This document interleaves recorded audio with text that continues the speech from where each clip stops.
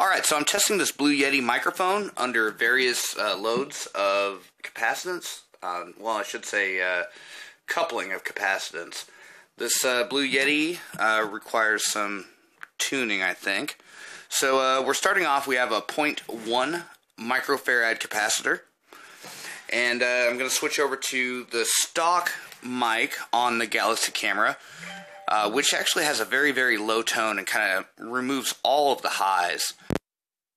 Stock Galaxy camera microphone. And you can kind of hear that it is somewhat muffled on the high levels. So the next test is we're going to put a 50 microfarad capacitor onto it. And that is the 50 microfarad capacitor. So I think this one kind of has more of a range to it, where you get all of the highs and you get more of the lows.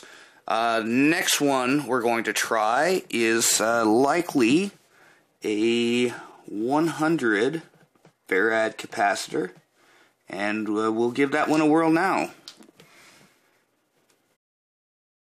Alright, and this is the 100 microfarad capacitor.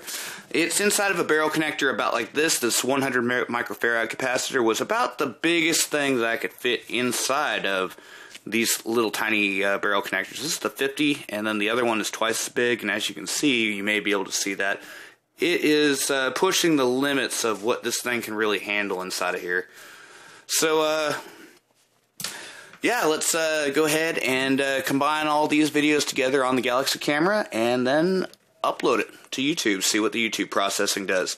Thanks for watching.